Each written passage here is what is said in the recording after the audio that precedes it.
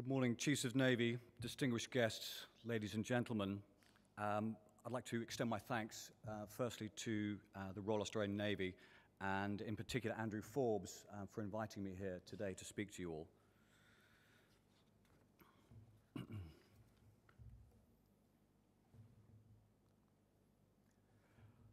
Ladies and gentlemen, I'm going to cover sort of four main areas this morning. I'm going to look at the features that combine to make up the energy system, if you like, the petroleum energy system within the Indian Ocean maritime economy. I'm going to look at some of the various challenges which are diverse and quite complex in trying to ensure the security of the petroleum supply in the region.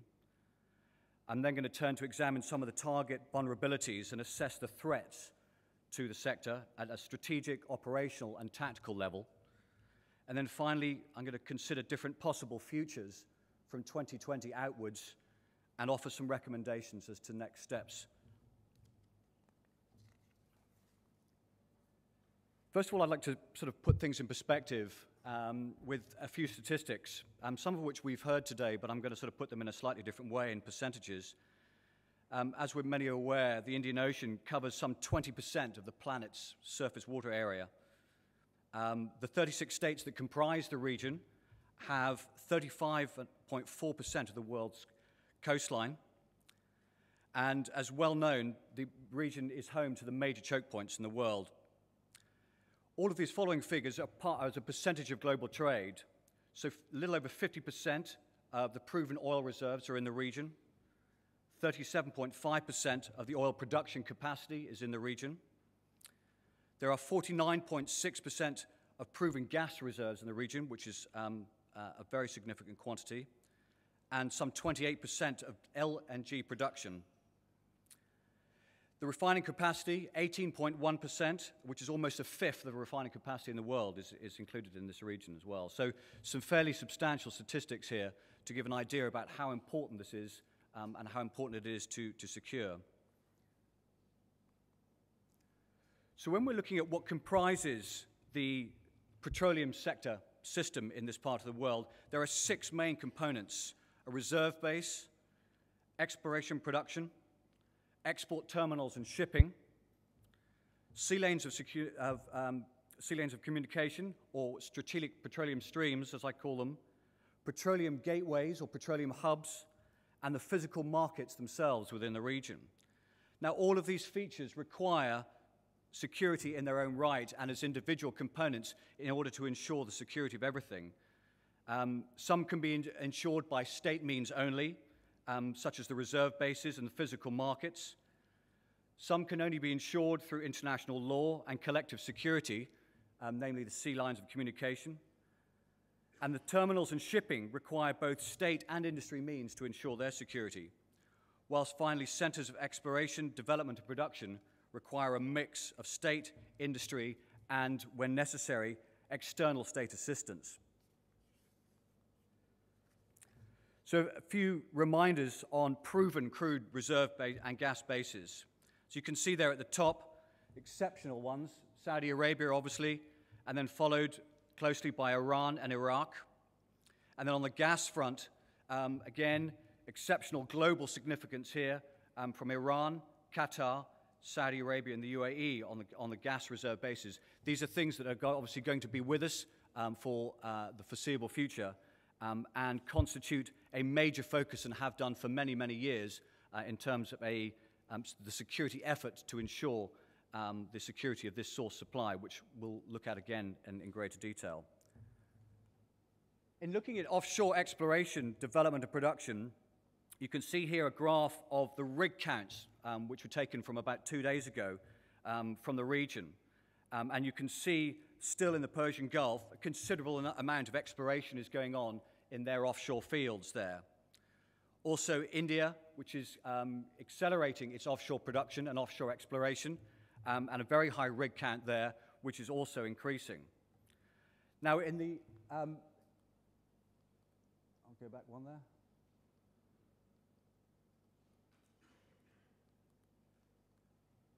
In the pink lines there, you can see the increases in the rigs that are going to be applied to the region here. So you can here see Australia, Kenya, Mozambique, Myanmar, and over here on the right-hand side, Tanzania, all going to be experiencing dramatic increases in rig counts, which has a big, big impact upon the security that's going to be required for these facilities.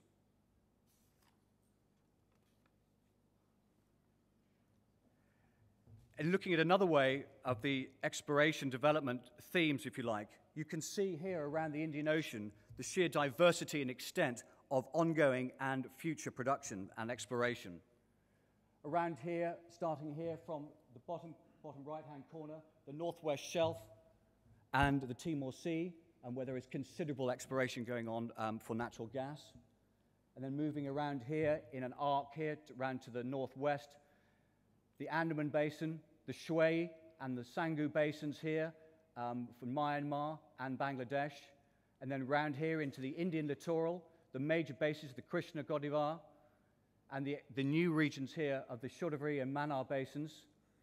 And then, of course, as you climb around here, you can see here the much more familiar fields here, the major Saudi fields of Safaniya, Zuluf, and Manifa, all holding considerable reserves still, and a great deal of exploration going on still in some of these very well-established fields.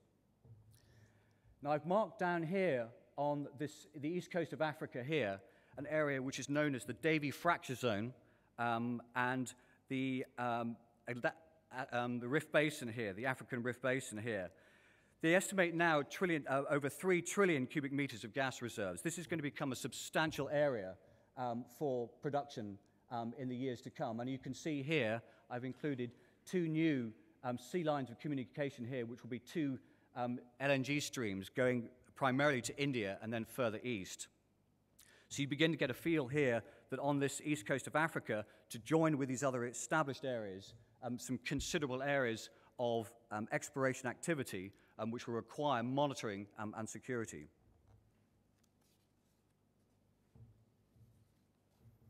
In looking at strategic export, the very familiar terminals here in the Persian Gulf, these are in order from left to right, of Ras Tanura, Juaymar, Karg, and Jebel Ali, decreasing further to the right-hand side of that table. And we still have a little over 6 billion annual exports in barrels from this region, about 16 million barrels per day passing through the Straits of Hormuz, and which equates roughly to about 10 tankers a day, 10 large VLCCs. And then on this bottom table here, you can see here, this is the LNG craft, key liquefaction terminals here. And these are in order again, Ras Laffan, Dampier, Kalhat, and Das Island.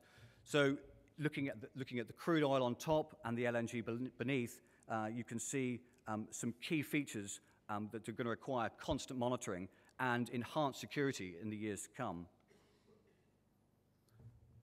In turning to look at what I call strategic petroleum streams, a sort of a variation, if you like, on the sea lanes of communication. These are the sort of superhighways, if you like, of crude, LNG, and LPG. The security is underpinned by a combination of sovereign state protection and monitoring of territorial waters and EEZs, interstate cooperation, for example, in the Malacca Straits and the Malsindo patrols, and then, of course, the umbrella of UNCLOS and the freedom of navigation. The security of these vessels associated with these streams is of national security, not only to exporters but to importers, but in a wider sense, obviously, the international economic security and the global market. Historically, SPSs have been targeted by states in time of war, terrorist group, criminals, pirates, but all for very different motives. You can see here these diagrams, like a heat map, if you like, the Iron Highway we talked about before yesterday, and I've included in here another one, which is going to be a new LNG stream here, going eastwards across the Indian Ocean. So this is going to be an area which we're going to have to look at when looking at the addition of tonnage in these areas and the way that they converge. And we'll talk about convergence in a little while. A word on choke points. I just wanted to highlight a few of this sort of existential, if you like, sort of volumes that are moving through these areas. And the key ones, of course, remain Hormuz down here, with 6.1 billion barrels a year, and the Malacca Straits, 5.5 billion, and then and lesser amounts here through Suez and Bab el-Mandab. Some of these routes, of course, have no alternatives, but I'd like to point out that in recent years, for example, with the Straits of Hormuz, the addition of the Abu Dhabi crude oil pipeline, which has got a capacity of about 1.5 million barrels a day, are beginning to offset some of the sort of the critical features, if you like, of these choke points, and worth bearing in mind. In looking at hubs and gateways, what do they require? What does it require to be a petroleum hub? It requires a strategic location, such as Singapore, massive tanker handling capacity and anchorage roads, large refining capacity, and the flexibility to produce and refine different kinds of crudes, which is one of the reasons why Jamnagar, which I'll talk about in a while, has become such an important part of the systemic, because it can refine some of the more widely available sour crudes. A widespread product and distillates network, and then a stable political environment and robust national security to ensure that these increasingly important nodes have the security that they require. What are the challenges to that? The security of the streams that run to them and from them. This is a vital concern for all people, the markets, the sellers, the buyers. So this brings into sort of context the need for a collective security approach to ensure the security of these increasingly important hubs. However, they are an attractive target for saboteurs and increasingly for terrorist groups, and something which we'll also cover a little bit later on. And in time of war, these become critical nodes for everybody. In this part of the world, there are three key hubs which we're going to talk about, which provide a lot of the product for the region. And when you look at this map, ladies and gentlemen, you begin to see how things have changed. In the old models, we used to talk a lot about the flow only of crude to refining centers at the point of consumption. So places like the major Chinese refineries, the ones in South Korea, and in the United States and Western Europe. However, in this region, things have changed now. And what you can see here is three new super hubs here at Jubail and Abqaiq, Jamnagar in India, and then in Singapore here.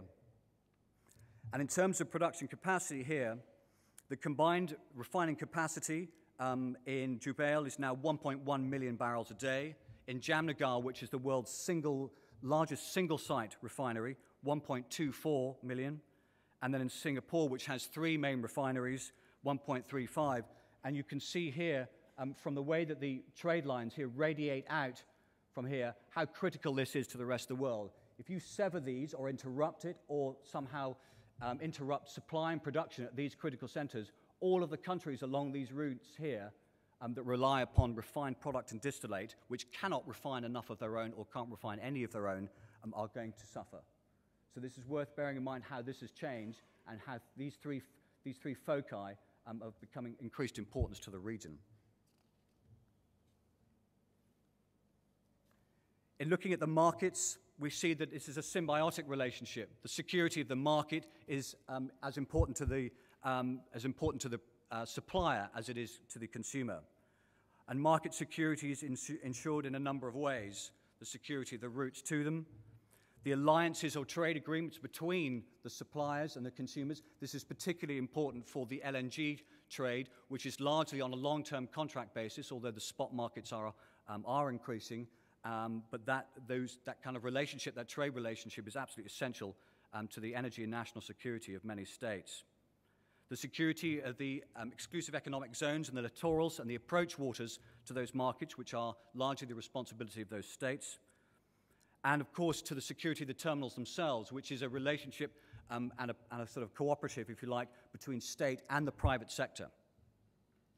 This reveals, in a stark way, the mutual dependency between the producer and the consumer, not only in the Indian Ocean region, but as we were exploring yesterday, also within the Indo-Pacific region. And you now cannot really divorce the two things on this basis. So you can see here the key suppliers down here on the left-hand side, and very familiar ones, but also some new ones which are going to start to become increasingly important in about 5 to 6 years' time, namely Mozambique, Tanzania, Kenya, and eventually Somalia. It's widely thought in the petroleum industry that there is good structure, good strata off the coast of Somalia, not only for gas but also for liquids. And one of the things is that everybody wants liquids. There's plenty of gas in the world, but new sources of crude in this part of the world will be very welcome. And there is some thought that the geology in there will support liquids. Difficult to imagine now that Somalia would become a supplier of crude, but there are a lot of people now giving that some very simple thought, serious thought. In the middle here, intermediate consumers. We've talked about the refineries of India and Singapore. This is where you have the relationships with these countries for distillates and products. On the top lines here, you've got crude and LNG, but in the middle here, you've got these relationships where these countries here are working with the major refiners here, and then it bounces back out again here to Kenya and Tanzania, Iran and the Seychelles, a very wide-ranging group of consumers, some quite so surprising. Iran, for example, having terrible trouble at the moment with refining capacity, so is a big user of refined products. I'm going to turn now to look at some of the challenges and targets and the various threats that are of interest. So what are the challenges to securing security? The region is multifaceted, geographically and thematically. The dispersal of industrial activity, emerging regions that do not have adequate resources to support their emerging offshore sector security. East Africa is a case in point. A diverse and unpredictable range of possible threats to security, which we'll talk about in a while. A rather mutable geopolitical, geostrategic realities that are emerging. Complex state and intergovernmental organizations and commercial sector cooperation. Sometimes very difficult to articulate where the commercial sector can be involved, although it's absolutely vital that it is. And there are considerable challenges to development of multidimensional collective security architectures, as we've been discussing since we started our conference, in the absence of formalized or cooperative alliances. This is something which will be a big challenge for this region, and I do have some ideas on this one, which I'll present at the end. So in terms of looking at geopolitical and geostrategic realities and possibilities, you've got the increasing international oil and gas investment in East Africa and the Indian Ocean small island developing states. This will lead to extra regional state interests from Europe, the United States, and China. They now have reason to be even more interested and more concerned about the security of the exploration and production regions in areas which are now emerging. So something to bear in mind. Again, particularly with regards to the coast of India, the east coast of Africa, and now also in the Bay of Bengal. Expansion and extension of Indian naval power projection in the region and influence throughout the wider Indian Ocean region. Chinese expeditionary naval development and deployment and protection of its interests much further to the west. Potential reintegration of Iran into the regional and international arena, both politically and commercially. And of course, the long-standing triangular interpower relationship between Iran, Iraq, and the Gulf Cooperation Council states, which will always be with us. And then finally, something that's being talked about quite a lot these days as the geopolitics of the petroleum world is changing with the dramatic increase in US reserves, both in terms of crude and particularly in terms of gas, is that this is changing the pattern of petroleum geopolitics in the world and is making them much, much more self-dependent. That will only increase over time. So having said that, there's been some talk that their interests in the region would therefore diminish because their reliance upon it would decline. I would argue that that is not the case, and that the US will have a flexible and adaptable response to crises in the region. It's very much in their interest to ensure market stability and security for obvious reasons. So in looking at threats to the sphere, and we can see that there has been very much a past, a present, and a future, and they're all quite interrelated in that sense. In the past, we've seen major war threats to the tanker shipping community in the form of the tanker war, terrorist attacks against the VLCC Limburg, attacks against the Iraqi oil terminals, In 2010, July 2010, we saw an almost extremely successful attack against the Japanese flag tanker M-Star. AQAP are repeatedly attacking the pipelines leading to their only LNG terminal and are actually now attacking and probing the terminal itself. And then traditional piracy problems and territorial disputes. And of course, we've had a range of international sanctions which have been applied to the region as well. In the present, there is an extant maritime terrorist threat, predominantly now from AQAP and Lashkar-e-Taiba. I'll talk a little bit about them later on. Somali hijacking and piracy is still there. The skill sets are still live. It's been greatly reduced, as we know. However, there is a legacy of experience there, and there is definitely the capacity to revitalize that should they want to. The Persian Gulf, its geopolitical fragility, and then intrastate conflicts in Egypt, Iraq, Yemen, and Somalia are all part of the present landscape. And then finally, some territorial disputes which have been with us for many years between Iran and the UAE. Now, in looking at the future, a possible Somali piracy resurgence, non-Somali piracy in the Bay of Bengal, intrastate conflict, interstate conflict, perhaps difficult to imagine, but certainly the possibility exists, sanctions and blockade, and then ongoing territorial disputes. One interesting one that will emerge and is between Kenya and Somalia. And as these two countries start to probe and explore their littorals for oil and gas, the demarcation between the countries is now being sort of thrown into sharp relief and something that we'll need to think about. So in looking at security threat and vulnerability, we've got an interesting paradox has emerged here of great separation in terms of time and space across the Indian Ocean region between areas of activity, and yet we've got some problems of threat convergence and threat and target convergence in certain areas. You can see here the traditional lines of communication, products and distillates, which I've indicated before, which are reflected in some of the crude streams as well. I've added here the new LNG streams here going eastwards, and then in these shaded areas here, you see areas of convergence where there'll be greater exploration and production here, and interestingly here also, there is a great deal of thought going into the offshore exploration potential in the Gulf of Aden. The petroleum systems here that lead up here through the African Rift Basin and then leading down south here from the Arabian Plate do give rise to good petroleum geology. So there is thought here that there could be some interesting opportunities here for offshore exploration. The traditional one here in the Persian Gulf, and then here off the west coast of India, the Bay of Bengal, and then of course you can see a convergence here where you've got multiple lines of product and LNG streams intersecting here, and with increasing exports coming up from Australia. So you begin to see some potential future hotspots here of where there is more targets available, which also are intersecting with areas where there's going to be extra need for conveyance in that part of the world. The industry, the offshore sector industry and the oil industry, and to an increasing extent the shipping industry, looks at risk in the ways that they do business. And I've drawn up here a table with regards to the industry of the targeting complexity and the consequences of the sector. So complexity here up the left-hand side, and then consequences down here on the base.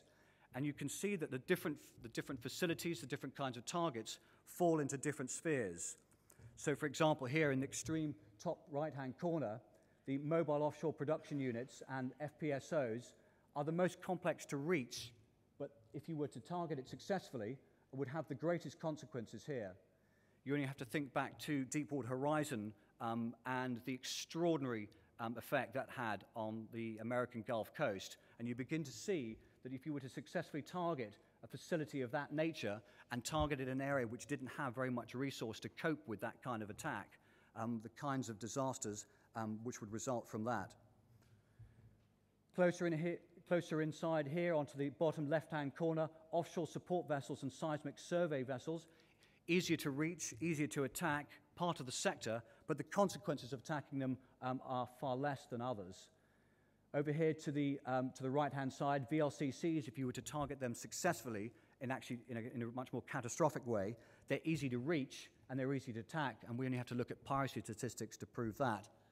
But the consequences of destroying a VLCC in sensitive waters, in sea lines of communication, or near fragile coasts, and in pilotage waters would be considerable. Many of these targets, of course, have been attempted. VLCCs, coastal terminals are being routinely attacked in Yemen. Coastal processing facilities and refineries have been attempted in Abqaiq in Saudi Arabia in 2006. What has been left at the moment are the more inshore drilling rigs here, what we call the gravity rigs. The complexity of reaching them is slightly less than the deeper offshore drilling units, the drill ships and the platforms. But we have yet to see any attempts at these, I'm glad to say. So in looking at threat examples, at the strategic level here, we can see that the effects of an interstate war on the sector here, which were characterized by the Iran-Iraq war. And attacks on both sides resulted in 540 attacks against shipping, with some 324 merchant seamen killed. The tanker war was the most intense assault on merchant shipping since the Second World War.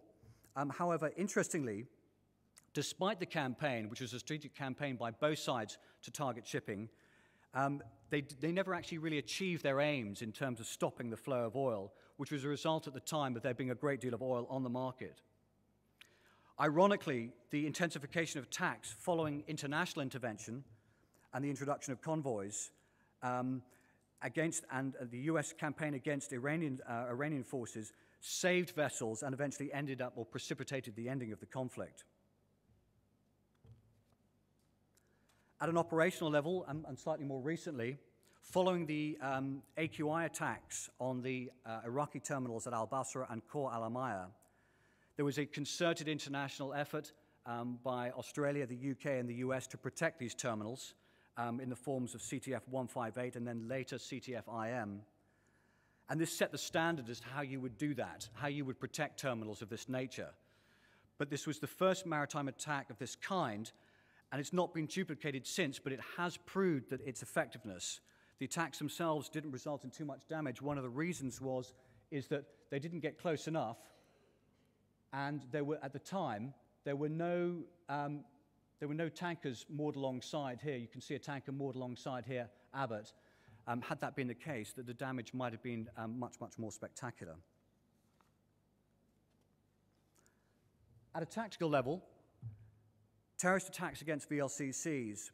On the 28th of July 2010, there was an attack against the Japanese-owned tanker MVM M-Star, a two-boat attack near the Straits of Hormuz, just to the west of it, using a two-boat WBIED, waterborne improvised explosive device, and the group responsible was Abdullah Azam Brigade's exceptionally brazen and complex attack against a vessel which was full away at night in a vital petroleum choke point. And had this attack been successful, would likely have not been one of the most successful attacks in history and would have had very, very far-reaching implications had the vessel foundered. You can see here the damage to the starboard side here in the aft area near the engineering spaces. If that had breached the hull there, that would have flooded the engine room very, very quickly, and she likely not would have foundered. On the hijacking side, the petroleum industry has been heavily affected in that way. Many, many tankers attacked during the course of the piracy problem. And this was a vessel that I was involved in helping to bring back from capture, the motor vessel Smyrny. And pirates armed with the usual array of weapons, AK-47s and RPG, and in this case also heavy machine gun. And interestingly, there was no security team embarked. It was a flagship vessel, this one. And she was held off the coast of Puntland for 10 months before payment of ransom. And at the time of release, some 300 pirates on board who were expecting their pay. This proves that the skill sets, the pirate attack group skill sets, very much alive and something to be borne in mind when looking at the sector.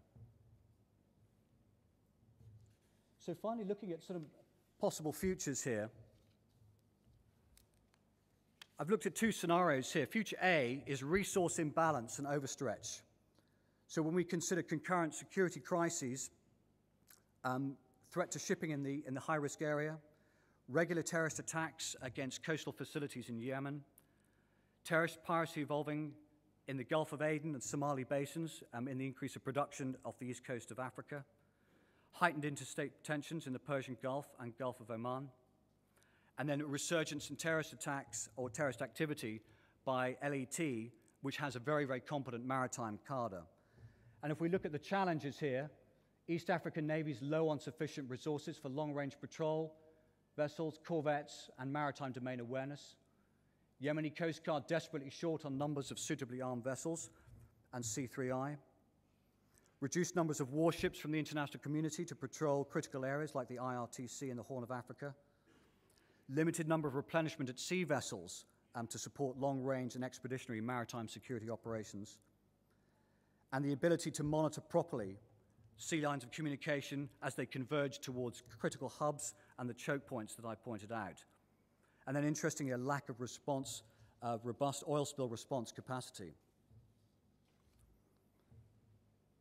Future B, concurrent security crises are the same, but this time we've got assistance to East African navies, international support for the Yemeni Coast Guards, supporting multilateral provisions to ensure extra-regional naval support in times of crisis, a procurement program to help the GCC procure its own vessel replenishment so that they can support their own high-tempo maritime security operations as required, and then adopt greater development and utilization of navies in joint constabulary roles for routine maritime security operations in East Africa. I'd like to finish, ladies and gentlemen, with some recommendations. Listed down here, just a few of them I want to point out. Build upon the work and fast accelerating legitimacy and the sort of importance achieved by IONS. To encourage IORA to lead further in helping understand the petroleum sector and what it takes to secure it. Embrace regional security risk analysis and the risk management approach that was mentioned yesterday, suggested in the symposium, to better understand the security risks in the region and how we might better allocate resources judiciously to tackle them. And then to encourage a sort of a two-layered dialogue at the major power strategic level with strategic dialogue and confidence-building measures, and that as a second-tier level, put together mission-specific bilateral agreements between various navies. Ladies and gentlemen, I'm going to pause there. Thank you very much indeed.